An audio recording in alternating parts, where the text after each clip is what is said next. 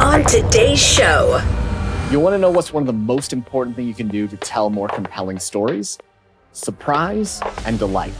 And frankly, the problem is that most of us, when we tell stories, don't include enough surprise and delight. We tell beat one, and then. And that's the problem why stories don't prove very compelling. But on today's episode, I'm going to share with you the 2 words that you can start to use when you're developing your stories and your scenes in order to add more surprise and delight. And you'll see very quickly you can make your stories go from and then into something much more.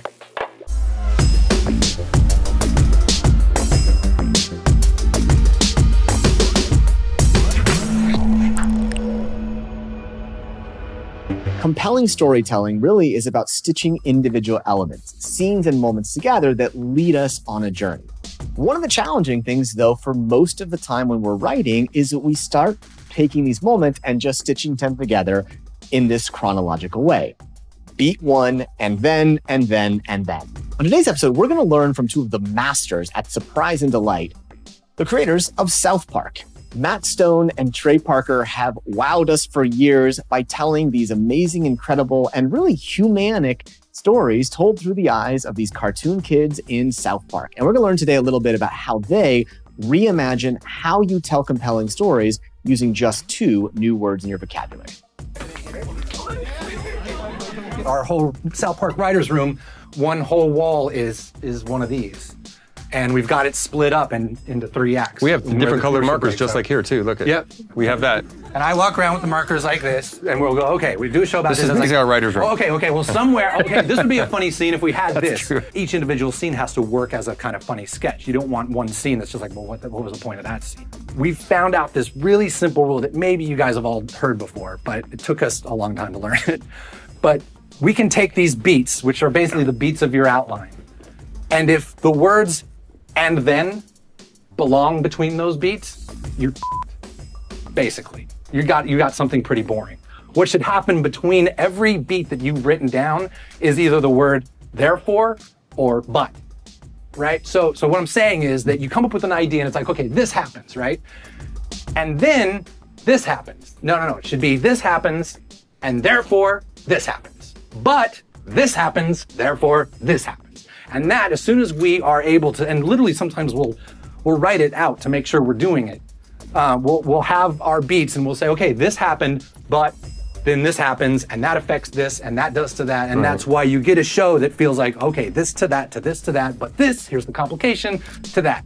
And there's so many scripts where we read from new writers and things that we see. God, I see movies. And you see movies that you're just watching. It's like this happened, and then this happens, and then this happens. That's when you're in a movie, just going, "What the am I watching this movie for?" Just like this happened, and then this happened, and this happened. That's not a movie, you know. That's not a story.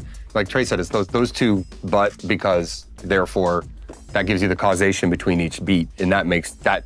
That's a story. Yeah. As you're starting out writing your story, and this can be true stories or these could be imagined stories, the most important thing is to start by writing these individual moments. You don't need to have it all mapped out or figured out instead.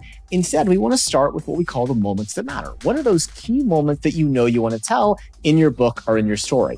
Start with those ones and don't necessarily worry about how they fit together yet. Start with those pieces first. And then it's important to use some different words in stitching them together.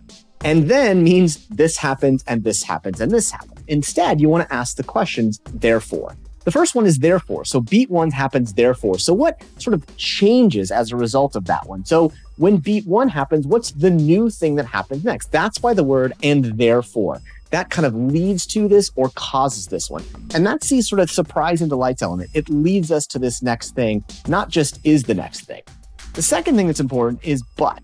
And these are these things that show obstacles and challenges, the pieces that really do add that surprise and delight. So by using those things of the but side of it here, but whatever it might be, we start to show obstacles in our journey. And oftentimes as you stitch these things together, beat 1 happens, and then you move into the next piece of it by either going into the therefore, this causes this next thing, or but it was stopped from doing it. And it's a very simple thing to do. Remember, start with just those key elements, figure out how they fit together, but understand that they want to go on this journey. The logical cause, the therefore, or something that was a obstacle to the next step in it happening. And just by using those two words, therefore and but, you'll be able to start to see some real changes in your stories. So as you think of these things, remember, it's not beat 1, beat 2, beat 3, but understand the logical fitting between them, the therefore and the but, and you'll be able to tell some much more compelling stories. If you enjoy this content, you want to hear more, definitely subscribe to us here. We'll continue to offer interesting things to help you never write alone on your journey to create some amazing and compelling content for your book.